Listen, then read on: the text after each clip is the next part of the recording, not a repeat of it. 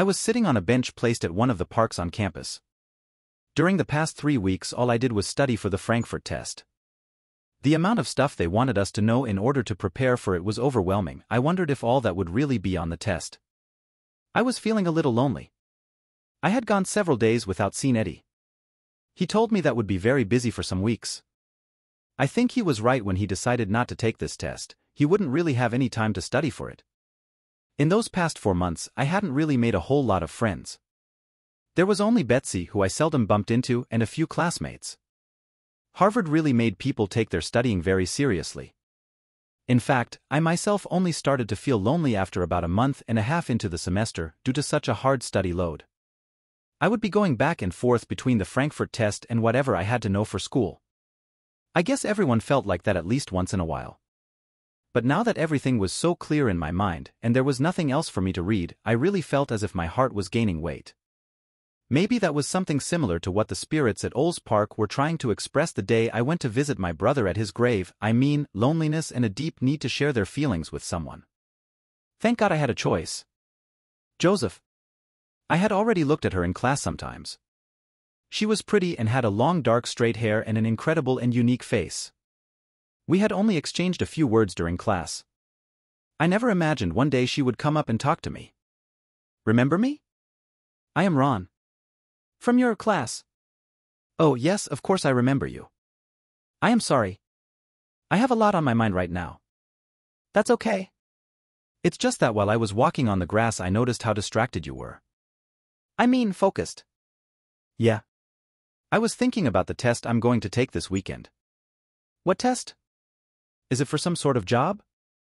Eddie was completely right. The freshmen didn't even dream about the existence of that test. No. It's for a summer course in Germany. Wow, that's great. She sat by my side on the bench. You'll definitely do fine. My ego got a little bit puffy. What makes you say that? Are you kidding me? Everyone I've spoken with tells me you're a student master, almost a professor already. I had no idea you were that popular. Gosh. I am just interested on this subject. I am no better than anyone. That's not what I heard. Rumors say you dated a senior girl on your very first day here. Eddie, you bastard. That was the only thing that came to mind right after she said that. But since the dirty job had already been started, I figured I might as well finish it up.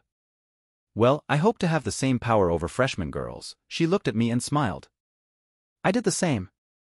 I've never been a Casanova, but it would be nice to keep someone like Ron around. We talked some more. She said that wasn't very sure what she wanted to major in, and that she still had a lot of time before she had to make that decision. She insisted I told her why I was so interested in parapsychology, but I wasn't sure if I wanted to that. Bookworms are considered very normal in Harvard. However, one with paranormal experiences could be looked down as a weirdo. She was totally different from Betsy. She observed the punctuation while she talked and made the proper pauses when they were called for. Besides, she paid attention to what I said and tried to grasp what I said. Actually, I hadn't touched an attractive girl in about 4 months and Ron was beginning to attract me a lot. So, Joseph, aren't you going to tell me the reason for your interest in paranormal phenomena? I thought I'd ask her to just call me Joe like everyone else did except my dad. Yet, the way she said Joseph with that New Yorker's accent was so sexy that it started to get to me, and how so, Joseph? I couldn't stop looking at her. Let's make a deal. If you trust me enough to go on a date with me, I'll trust you enough to tell my story. She gave me the same glance from before. You're a very smart bargainer, aren't you? I try. Okay then. I'll check my schedule and call you tonight to give you an answer. Write your number down here, please. I wrote my number on the last page of her notebook and said, as I was giving it back to her. Friday is the only day I can't go out, 'cause the test is on Saturday morning. Okay. I've got to go now. But don't worry, I bet you'll be number 1 on the list. I looked at her with a lusty smile on my face and she understood it. On the test, silly. She kissed me on the cheek and left. I watched her go. I didn't really buy into that, but having a friend like that already meant a lot to me. Actually, I think we had already become good friends. I picked up my books, one after the other, as I'd remember the content of each one of them. I walked toward the car feeling very light. Then, I started wondering whether the spirits at Oles Park would ever feel that way if they counted on someone who would pay attention and give some affection to them. I was tempted to return there, but the idea of feeling that deep sadness again scared the life out of me. Maybe someday I would be able to help them, but not now. It was about 5 p.m. and I was driving back home. The end of summer's twilight is the most beautiful one in the entire East Coast. It happens when the summer heat begins to give in to coolness of fall. I was thinking of the farm phenomenon described by Betsy, the storm of souls. Perhaps that twilight was also a paranormal phenomenon. Yet, since it is so easily seen and due to the peace it passes on to you, people ignored it. Maybe it was just a calmness of the souls, but peace and quiet don't catch the interest of ordinary men. Who knows? Maybe one day all souls will find peace. In the evening, during dinner, I couldn't help wishing Ron called as soon as possible. Dad and Mom got themselves involved in some home issues, and she was just waiting for the right opportunity to slash me. "Who did you talk to this afternoon, Big J?" Suddenly, I became the center of the family attention. Everybody stared at me at the same time. "You know, and you should create an official gossip hotline on campus." Dad glanced at her in disapproval. He hated gossip and knew that very well. Sozy. I just wanted to make conversation. If you don't want to, you don't have to answer. It was just a girl. That's all. See, it didn't hurt.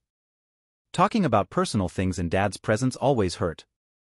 Won't that get you out of focus, Joseph? See what I mean? No, Dad. I'm only making some friends, I answer my dad, but my eyes were over Anne. Thank God she kept quiet after that. Later on, the telephone rang and Anne answered it, as usual. Just a second. Joseph, it's for you. I think it's Miss, that's all. I walked to the phone. Dad and Mom were watching TV and they didn't notice the tone in Anne's voice. Thank you. I grabbed the phone. Yet, before she went away, she said, "She's from New York City, isn't she? You made quite a progress. Leave me alone, you witch. Go get on your fiancé's case instead." So she finally left. Hi, our phone conversation was very long and diverse. At the end we decided to go out on the following day. She said she wanted me to show her around the city since she was from New York. And she also said that I would have to open up with her. Then, on the following day, after we lunch on campus, we went on a date. The city of Boston is as old as America. Showing someone around a city like that is sort of like revising the whole history of the United States we saw in school. I took her to the Boston Harbor, where the Tea Party took place during the times of independence. I took her to Pasteur Institute. I showed her all the monuments I knew there were in Boston. Ron paid attention to everything I said and made me feel very confident to continue talking to her. I could easily fall for her. I drove a little apprehensively by Oles Park. It was also part of our history, perhaps even more than the other monuments, because everyone who fought for America in 300 years of history was buried there, at least the ones who were born in Boston. At dusk time, I took her to a small park close by my house. It wasn't any historical place, but I wanted to show her the place where I grew up playing basketball, riding bicycles, and working on my first kisses. All of a sudden, we were all covered by the twilight, so we sat down and talked. "So Joseph, I trusted you to show me around the whole city, will you trust me now?" With that smile she could ask me to jump off of a cliff and I would do it. "Sure. Do you know I have a brother buried in Oles Park?" "I sure do." "Okay, good." What happened was, I told her about Donnie showing up on the TV screen. She seemed to believe me and even share my feelings with me. Sometimes she touched my hand and I couldn't hold my emotion. Like I said, it would be very easy to fall in love with her. I also told her about the phenomenon that occurred during my graduation and, at last, what happened at the Veterans Graveyard right after I got into Harvard. Then she said, "Oh my. Now that I come to think of it, I remember that when we drove by there, you had such a sad expression on your face. You felt more than just your brother's absence, you felt the sorrow of all those spirits, didn't you?" "Kind of." I only remembered how I felt when that happened. "Oh my gosh, Joseph," she softly caressed my face and looked me straight in the eyes. It felt as if I was melting in her hands. And then we had our very first kiss. Eternity could pass by us in 1 minute due to the contact with such sweet lips. The park was empty. It was time for the children to be home taking a shower and getting ready for dinner. The elderly would only come there in the morning. Suddenly, it all started again. I began to sense the presence of people around us. I didn't want to stop kissing her, but I had to do that so to look around. I couldn't see anybody. Then, Ron asked, What is it, Joseph? I kept looking around. I don't know. It's just this weird feeling of extreme pleasure. Thank you, she said. I looked at her and smiled. Well, it's not only that, Then I saw it. There was another couple sitting on the next bench. They were using old clothes from the beginning of the century. I turned myself to Ron and asked, Do you see anyone sitting on that bench? She looked at it and confirmed my suspicions with her answer. Not a soul. I was experiencing another phenomenon. The couple seemed unbelievably happy. I felt like approaching them but didn't know how to proceed. Then I remembered the two German scientists. I wonder if they would ever experience such clearness as my visions allowed me to. Ron looked at me a bit confused. I was staring straight at an empty bench. I looked towards the next bench and saw yet another couple. Their clothes were different, but their happiness was compatible. And then, several couples showed up and took over all the benches at the park. I was fascinated by that.